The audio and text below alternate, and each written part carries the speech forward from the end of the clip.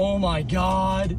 After catastrophic twisters hit Iowa this week, the small town of Greenfield was reduced to splinters and rubble.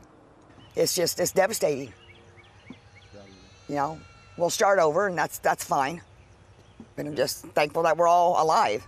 Yesterday I was driving through here and everything was sunshiny and fine.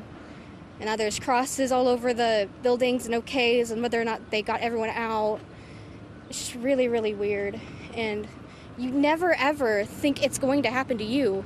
Efforts to find survivors are still underway in the town with a population of just 2,100 people.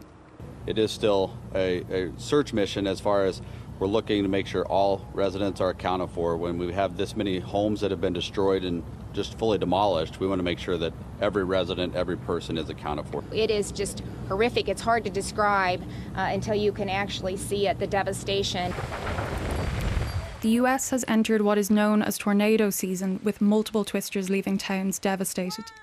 There have been 859 confirmed tornadoes so far this year. That's 27% above normal. And in what is being called an extremely rare occurrence, the twister that hit Greenfield was strong enough to pull down multiple wind turbines.